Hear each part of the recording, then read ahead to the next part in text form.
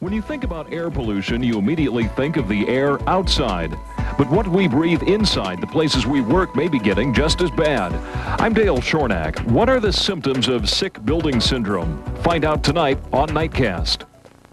4 out of 10 drivers in Arizona don't carry insurance, even though it's the law. How can we improve that number? Well, some people think no-fault insurance is the answer. I'm Clarence Scott. What is no-fault insurance? We'll focus on that Monday, live at 5. Little Tommy Tenuta is getting another liver transplant in about 2 hours. He was put back on the donor list just today after doctors in Chicago revealed his new liver was failing. We'll explain what caused the problem on Nightcast. Good evening, I'm Karen Carns. Also at 10, why should you be concerned about air pollution inside of the buildings where you work? And this is Earth Day, Arizona, back in 1970. Do you remember it? Not a lot of people do. We'll talk about Earth Day and a lot more tonight on Nightcast. Hope you can join us at 10 o'clock. Hi everybody, Dave Muncie. Weather for the Earth Day weekend on Nightcast. Has Earth Day really had an effect on our environment? The story tonight at 10. Next on Nightcast, we have an update on Tommy Tenuta. The little Phoenix boy is getting ready for another liver transplant operation right now. We'll have the details. Also tonight, environmentalists beef up their protests against a planned toxic waste dump in Mobile, Arizona. Do you remember that horrible garbage barge without a home? Earth Day advocates don't ever want to see that again. We'll look at 20 years of Earth Day ahead News on Center 10 Nightcast. Nightcast is also heard in Spanish on KVVA 860 AM. It's 10 o'clock on Channel 10. And this is News Center 10 Nightcast. You may want to think of this little boy tonight before you go to sleep. Tommy Tenuta has a rough night ahead of him. Good evening, I'm Dave Patterson. And I'm Karen Carns. Thank you for joining us tonight. The 9-month-old Phoenix boy is scheduled for liver transplant surgery 1 hour from now. Doctors in Chicago feel Tommy needs this transplant in order to stay alive. 1 month ago, Tommy made history as the 5th child to receive part of a family member's liver, but he developed some complications. Now, I'm sure that you can understand this is not the time to intrude on Tommy's parents, but we will keep you up to date by talking to the people at the University of Chicago. We have a breaking story to tell you about tonight. Maricopa County Sheriff's deputies found the body of a white man in a dumpster tonight at a Sun City shopping center. It appeared that the man's body had been there for several days. Officers right now are working on this as a homicide investigation. It's too early to tell who the victim is and how he was killed. Also tonight, Phoenix Mayor Paul Johnson says that he is outraged over the case involving Phoenix fireman Louis Mueller. As we reported last night, Mueller is the fireman who admitted to molesting a Glendale girl in 1988. We have now learned that he had 2 previous sex offenses that fire department officials apparently were not aware of.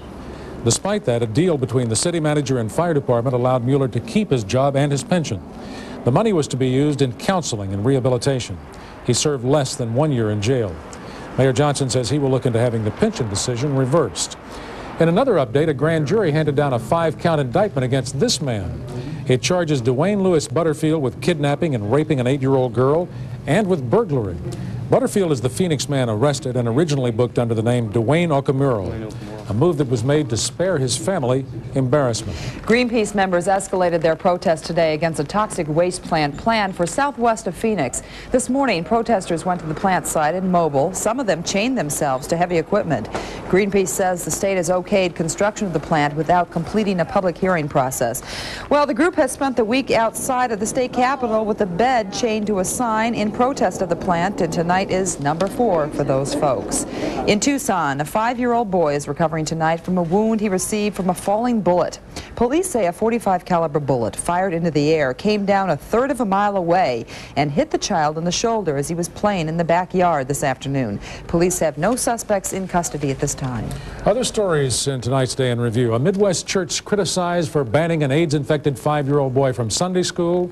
It changed its position today. Chicago's Moody Bible Church officials say they were worried because other children tend to put toys in their mouth. That was their excuse. Now those same officials say the boy can attend. They will leave it to the parents of other children to decide if they want their children in the same Sunday school classroom. Also tonight, there's another glimmer of hope for an American hostage in Lebanon. A Shiite Muslim leader says that a hostage release is certain, but there's no timetable set. The hostage situation is the focus of tonight's City Line poll. Do you think the president should send a special negotiator to help free the hostages? To vote, call City Line at 252-1010 on your touch-tone phone, then press 1009. We'll have the results later on in Nightcast. You know, we understand that 100 million people nationwide, including thousands of Arizonans, will celebrate in the 20th anniversary of Earth Day on Sunday.